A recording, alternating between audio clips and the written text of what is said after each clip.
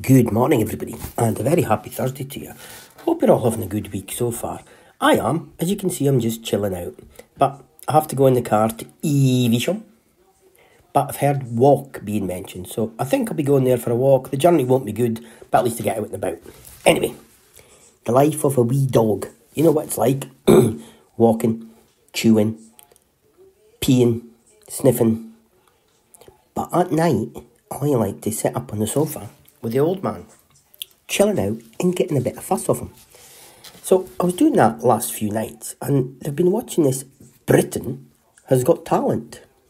Well, Britain has got talent, but then some of the acts on there, they're from the opposite side of the world. So it doesn't make sense to me, because I thought there was a clue in the name.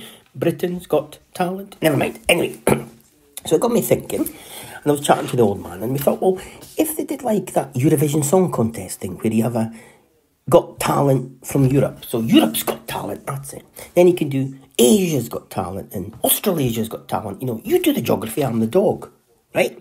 But the winners from each group could meet in a World's Got Talent final competition.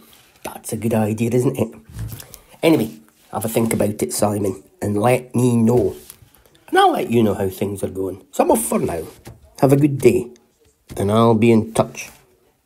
Cheers.